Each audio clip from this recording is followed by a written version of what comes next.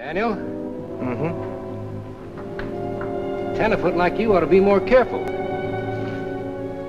You might pick a man up like you picked me up. Maybe he'd be an outlaw on the owl hoop. You know what'd happen? What, Texas? He'd tell you you'd made a mistake in judgment. Then he'd cock the gun that he took off in your wagon, and he'd shoot you dead. That'd be a mistake in judgment, too. Why?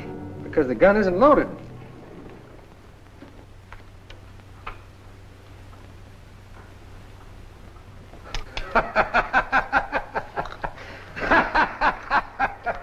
Of course, I didn't mean nothing personal. You didn't? No, I just wanted to show you what could have happened. Yeah. Where did you get this gun? I took it off a fellow named Pecos on a train from Kansas City. You took it off of Pecos? Mm-hmm. Joke? Daniel, if you took this gun off of the Pecos kid, he must have been awful dead at the time. Oh, no. We had a fight. You know Pecos?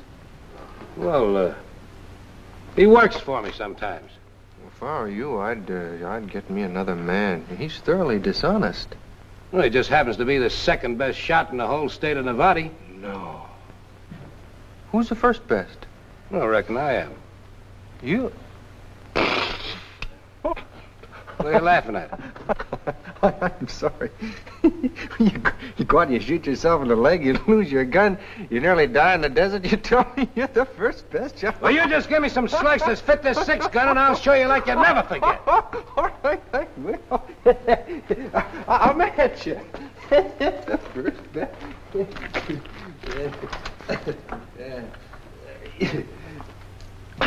You're a sketch.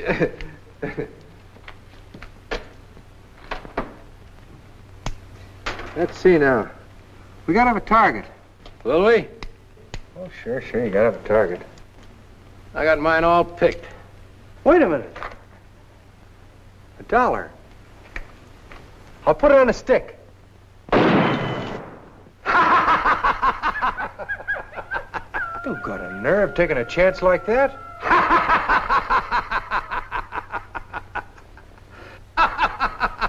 How would you like it if I started target practice on you? It's no fun, is it?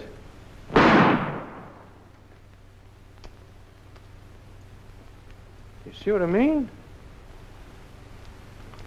Man alive. Where did you learn to shoot that away?